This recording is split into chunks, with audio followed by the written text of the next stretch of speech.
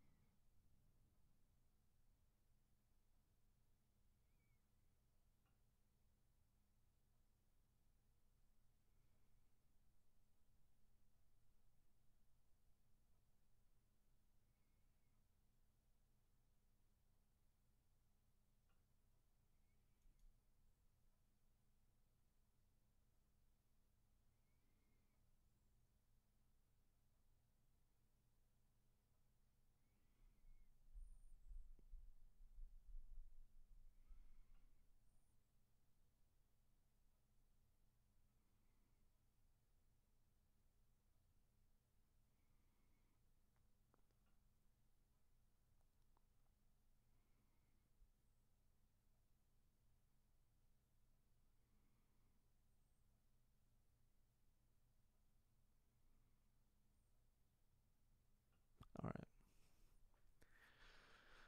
All right. So we're in the dark.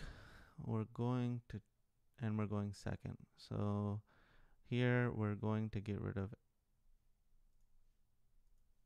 everything, including the bare necessities. If this was a Cinderella, maybe I keep the Let the Storm Rage on and the bear, but I really want to have the highest chance of finding the Shift Robin here.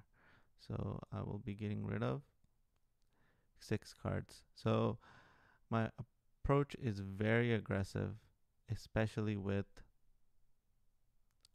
uninkables. So we're very often getting rid of um, uninkables. All right. So in this situation, we're thinking about what we should play. So have the Robin Hood. We can either play the Queen or the Robin Hoods to play towards a better draw. Um, in this spot, I think that I'm going to look to get rid of the Rapunzel, and I think I'm gonna play the Robin Hood because I have the backup Robin Hood. Otherwise, I think it might have been correct to play the Queen, just because I could potentially turn to Queen, or I could draw something with Cinderella. So we're playing against purple green, which I think is a very favorable matchup. And we have the second whole new world that we want to get rid of.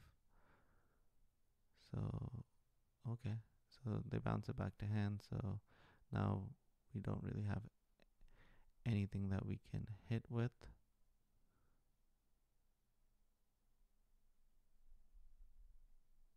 So in this spot, I think I'm looking to ink the queen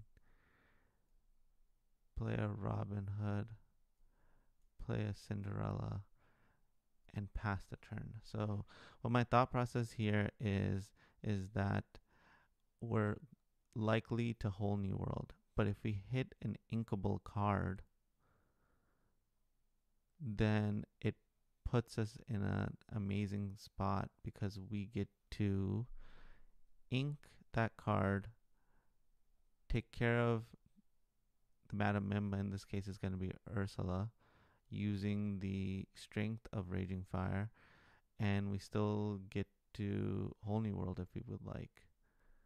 So we're playing against purple yellow. I don't think that it's very likely that they make us discard 2 cards.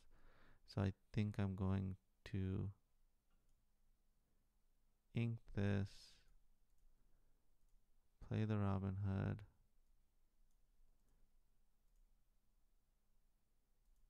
sing this, and I think I'm going to be a little greedy here and do this. This is a pretty greedy play, but my thought process here is that it's very unlikely that they're able to remove the Robin Hood or make me discard both of the whole new worlds. Ursula hits one of the whole new worlds, which is not good. If they're able to play another Ursula, that would be absolutely terrifying, but we are safe. So in this spot, we're going to thinking about what are cards that we could hit. I think I'm supposed to put this queen away because it may be that I want to cast Along Came Zeus. So I'm going to leave myself open to that possibility.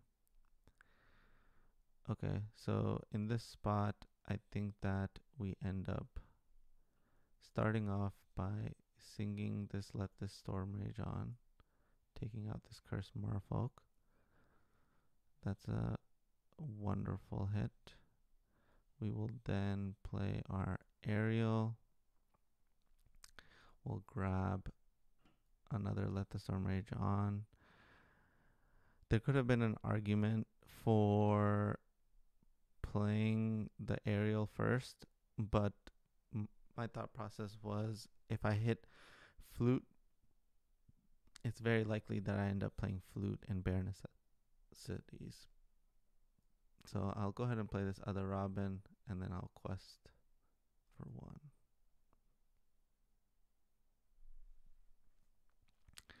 So this is a pretty commanding position. I think that our opponent has already lost.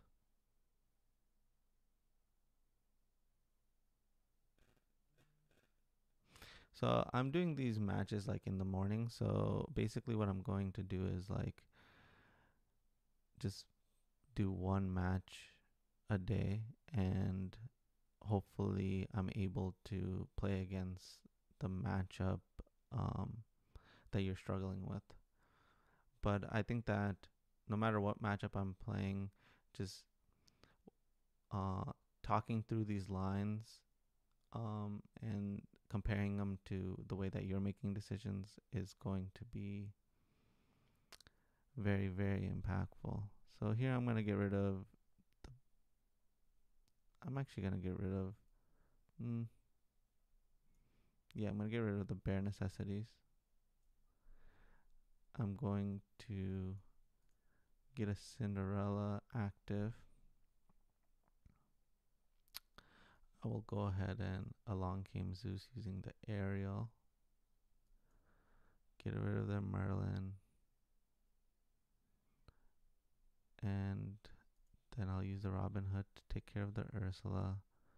Go to 6. Go to 9, 10, 11. Boom. And what a commanding position that we're in.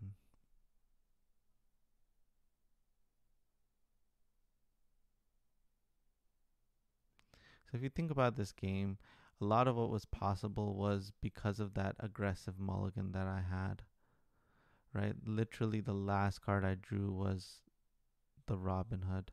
So being that aggressive allows you to have the cards that you actually really want.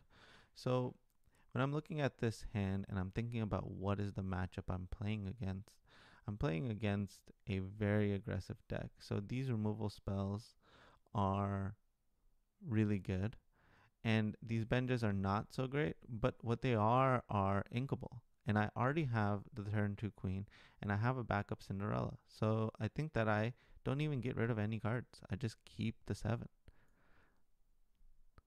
And so if you were looking at the mulligan guide, you wouldn't be able to see this because um this like the choices in Lorcana are infinite, but what what this hand demonstrated was a game plan that will 100% work rather than me taking the risk of potentially hitting uninkables, right? And so that's like a consideration that you want to take, and that's like a skillful thing to be able to say, hey, I may draw uninkables here, and that's something that you're considering with this deck as opposed to another deck where you're like, oh, I'm always gonna hit inkables.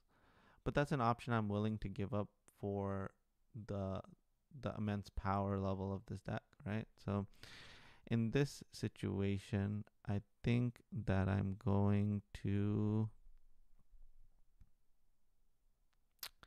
ink the Benja, and I think I'm going to play a Cinderella.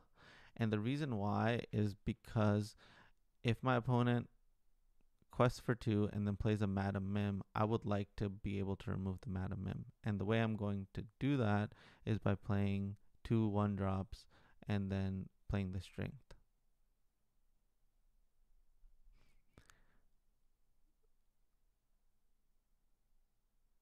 Okay, Sag.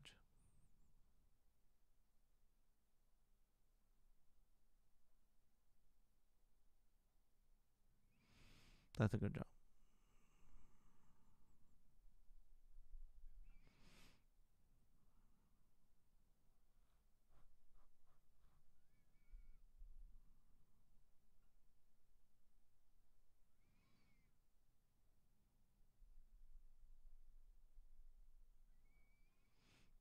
I think the card that I would want to get rid of here is the Strength of Raging Fire.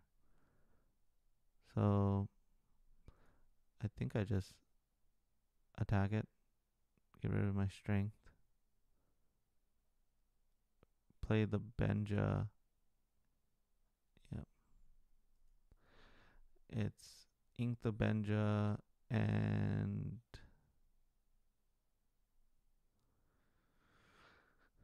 I actually think it's ink the Cinderella and play the Queen. Because it's possible that they play like Spellbook and I would want the Benja for the Spellbook. But I don't think that there's a world where I would play that Cinderella if I didn't play it that turn.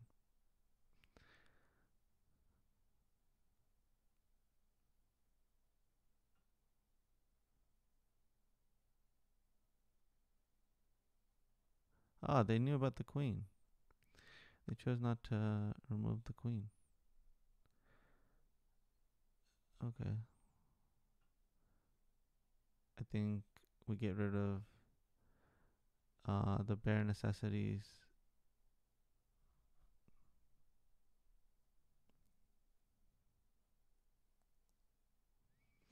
And I think I just play the aerial. It doesn't feel great in this spot. But that's okay. I just feel like playing the Queen, taking out the Ursula doesn't really accomplish anything. They can just trade those 2 for basically my 2. And I don't think that is exactly winning me the game.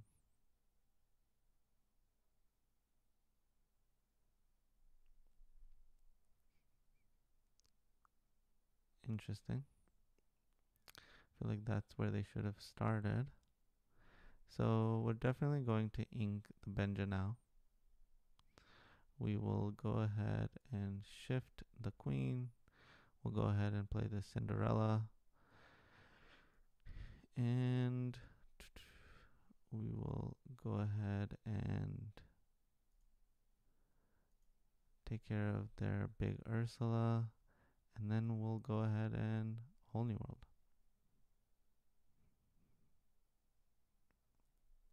We managed to empty our hand. We have a Robin, but both big and small Robin Hood in hand, so the play is obvious. Play the Robin Hood, and now pass your turn. So even though they're ahead on lore and on cards, uh, it's really more about the board presence. And so whether or not you should be whole new worlding is about what your board presence looks like, right? Like, do you have a more commanding board presence than your opponent? If you do, then you use the whole new world to maintain that and continue to develop your board, you know? So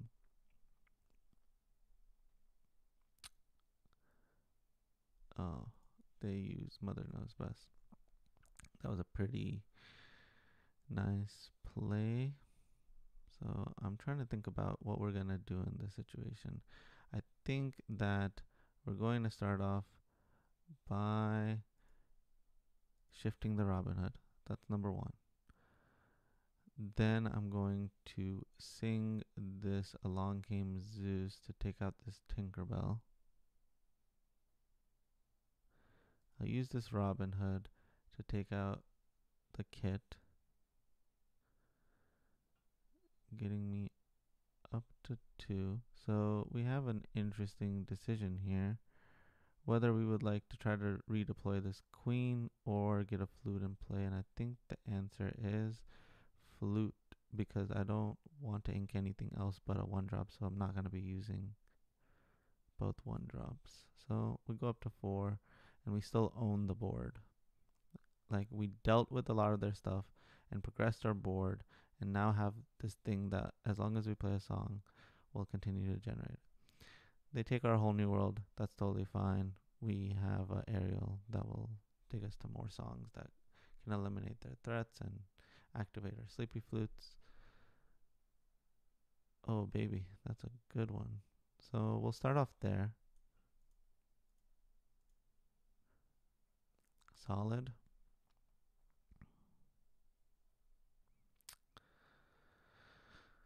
I'm trying to think what we have nothing in the yard. We haven't lost a single card. So we'll go ahead and Ariel. Yeah, we'll take that. And I think we'll go ahead and sing it. I just want to own the board. Remember, they're playing purple, green, and they can bounce their cards. So my songs are in threat mode anyways. So I might as well empty my hand, own the board, and put on the fastest clock I can think of. And this is the way to do it. Alright, so now we should think about how much lore can we get? It doesn't matter. And we win. So I hope that the way that I mulliganed helped you understand how you would use the mulligan guide. If you're unaware of what the mulligan guide that I'm talking about is, it's a guide where I made a hierarchy of what cards I would keep in my opening hand, and it's just for reference because there are like thousands of possibilities, if not more, of hands and considerations, and all of them are just going to be different. So there's never going to be just a black and white, here it is, this is what you're supposed to do every single time type of situation. And so I'll post a link of it in the description down below if you want to go check out the guide. But yeah, I hope you do well with this deck. It's won me a lot of money. So good luck and have fun.